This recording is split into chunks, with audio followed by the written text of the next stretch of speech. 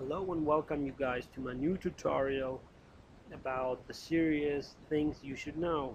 In this video I will talk about the reason why black clothes heat up that much. Okay? If you watch the video about how colors look like they do, then you might skip the first part of the video because I already mentioned that, but it would be rather good if you have a look at it because I'll explain you a little bit more than in the video before. Let's have a look. The most important part here again is the light.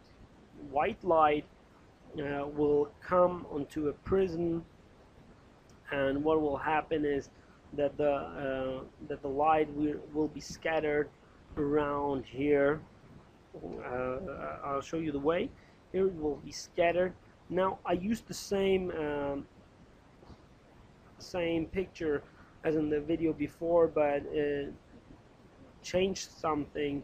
It doesn't really mean that my picture is like the real would look like, but I'm just giving you the real output of this now. Okay, so if light hits a prism there, um, slow wave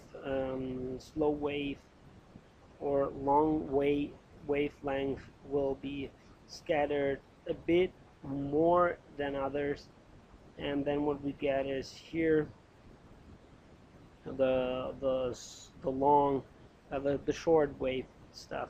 Okay, just have a look here, and what will happen here is actually I just drawn here the electromagnetic spectrum, but here now you will get two other things that I didn't mention before. First of all, the infrared. It's because it's after the red, you cannot see it, but it's some kind of heat energy. And there is the ultraviolet part, which is here in the bottom. Both cannot be seen with eyes, with human eyes. They are just seen with experiment, and you can see that there is still infrared part, and then there is ultraviolet part. Okay, now why did I explain this again? Just have a look at the points again, are absorption and reflection. If you have, I'll show you that, if you have a t-shirt, a black t-shirt, and white light is hitting on that, remember what happened. Black color will give the object the power or the feature that it will absorb almost everything out of the electromagnetic spectrum. This means that the energy which is stored in the light will be absorbed by the t-shirt. And if you know that energy and heat are related to each other, so if your energy rises, heat will also rise, and this means your t-shirt gets warmer.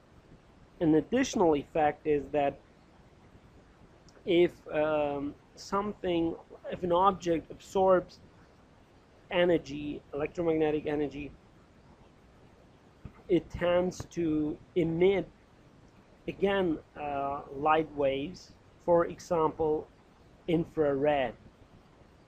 Okay, first of all here you see it's heated up, and then there is also infrared emission, and this will also heat you up.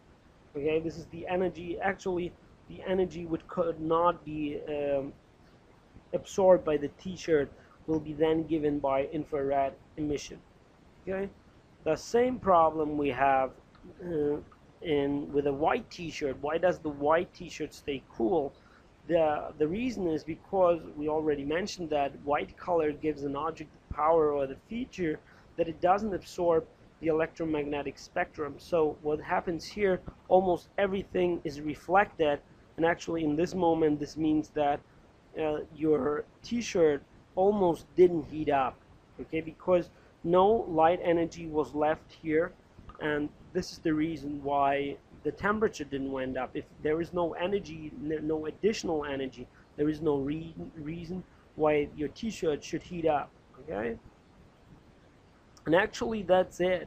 It's pretty similar to the case with why we see a light. It's very important to understand what part of the electromagnetic spectrum is absorbed and what part is reflected, and then you understand why something happens. If something is absorbed, Also the energy will stay in the black t-shirt, for example, and the brighter your colors get, the less energy they absorb and the less they heat up.